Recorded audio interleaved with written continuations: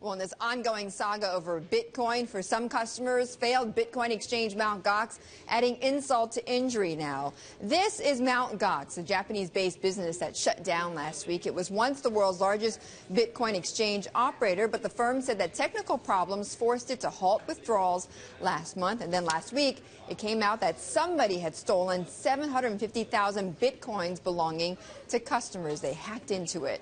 Well, that is Mt.Gox's customer base. They're getting lost in translation when they call the exchange to ask about their Bitcoins. They're complaining of being put on hold for a long period of time and that they're getting operators who only speak Japanese. Fewer than 1% of Mt.Gox's customers are from Japan.